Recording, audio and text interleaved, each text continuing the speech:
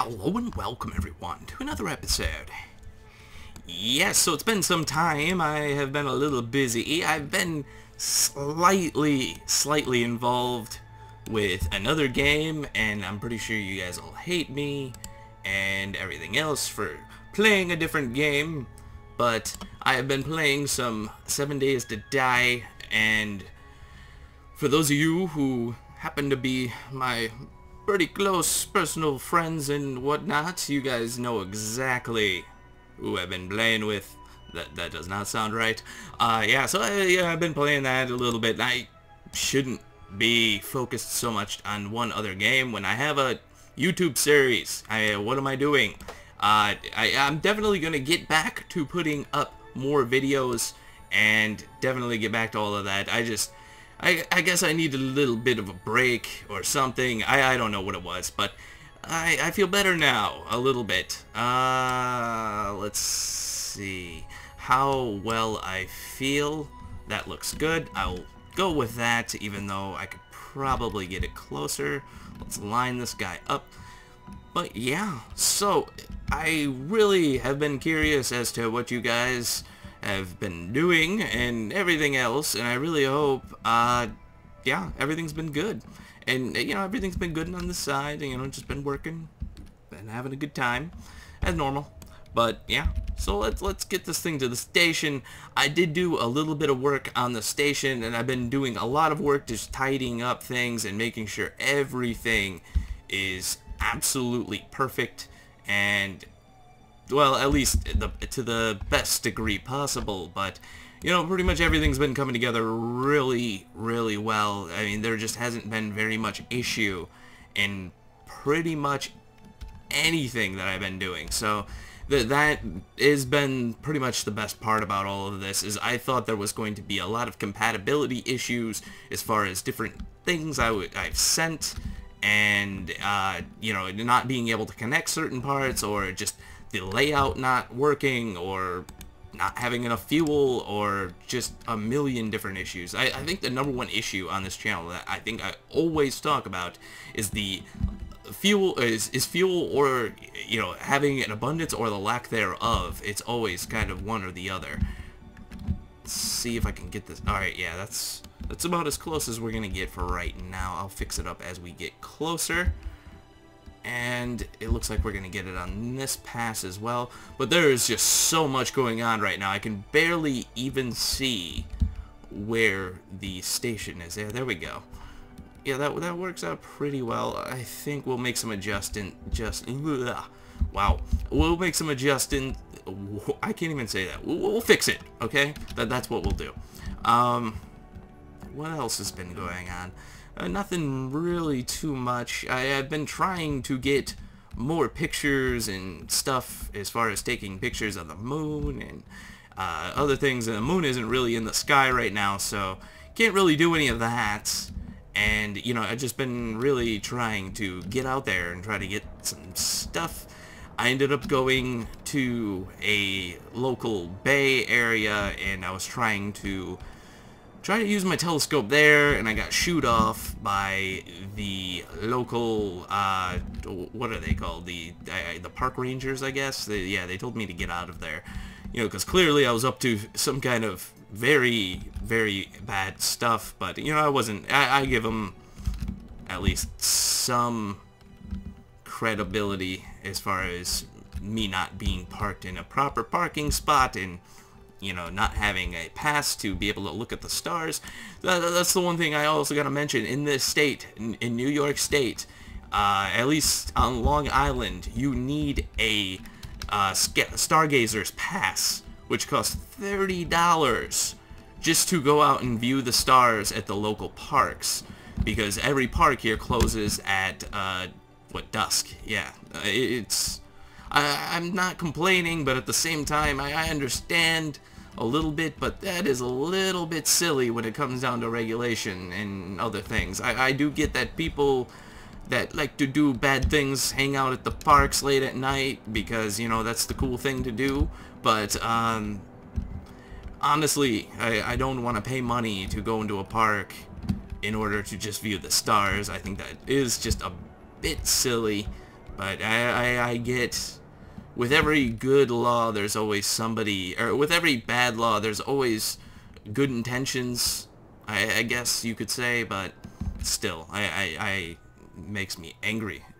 Makes me very, very angry. So, hopefully at some point, oh god, slow down! Slow way down. There we go.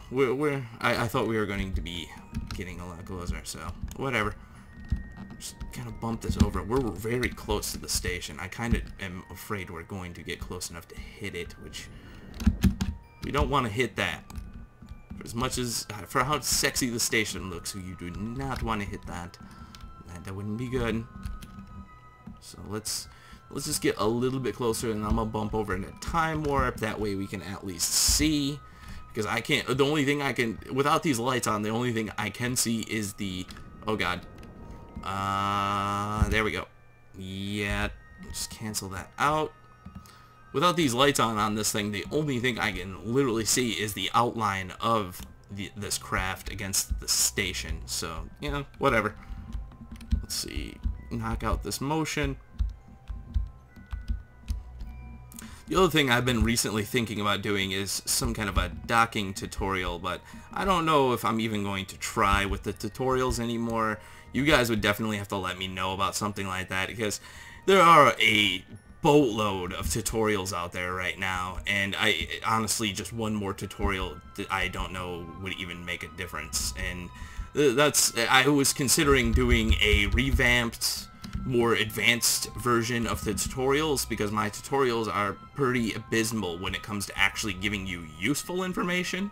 Considering at the time I really did not know how to play the game as well as I do now, it does cause some issue.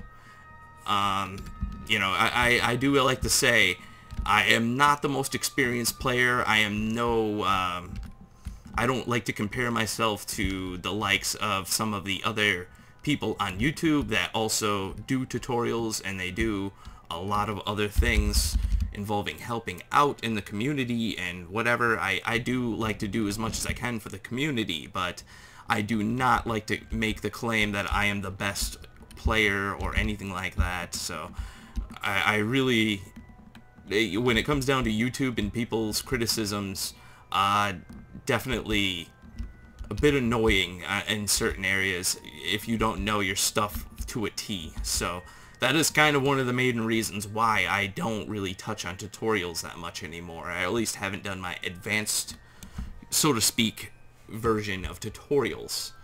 But I was considering at some point possibly doing it.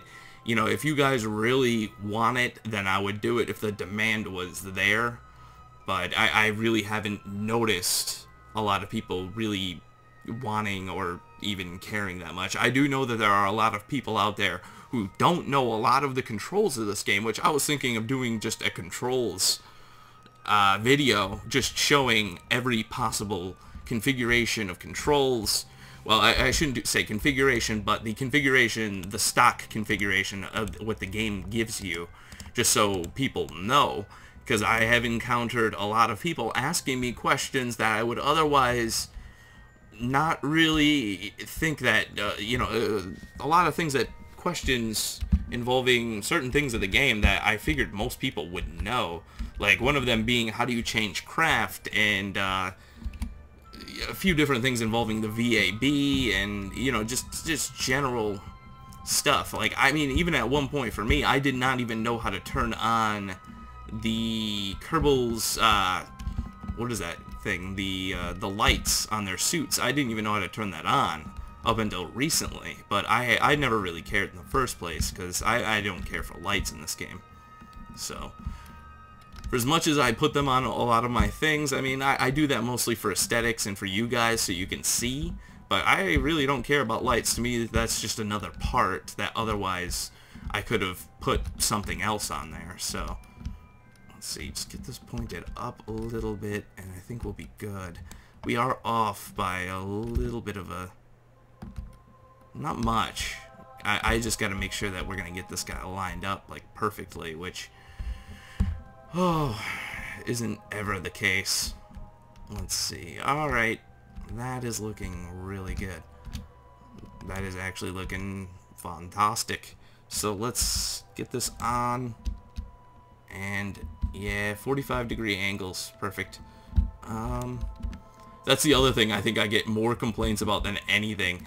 Why do you put the docking ports at the 45, or the, not the docking ports, the RCS ports at 45-degree angles? Just a bad habit, to be honest. There we go. Cancel out that. And we need to be moving up. Actually, we'll knock it over a little bit. And knock it back. There we go. Now, we need to go... Oh, nope, that's down. I'm trying to figure out the configuration for up. There we go. Up, up, up, and away. Perfect. And cancel that out.